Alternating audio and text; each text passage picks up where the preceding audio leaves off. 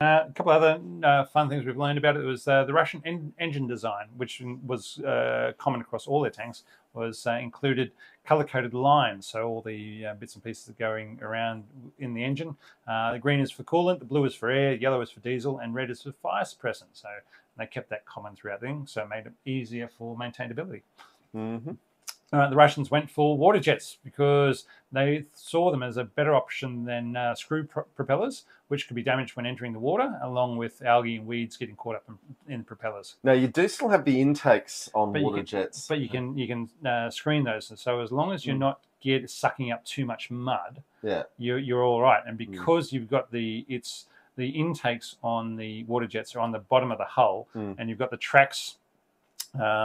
It's up from the bottom when it enters the water. I mean, unless you hit a mound of mud as you're driving over it in the water and suck all that mud in, you're probably all right. You could still have issues with serious amounts of weed getting sucked up against or the jellyfish. Or the jellyfish. Or the jelly. You can't watch those. You've got to watch out for them jellyfish. Yeah. But it's still much better than propellers, which is why the whole world is actually still in the process of moving over to them.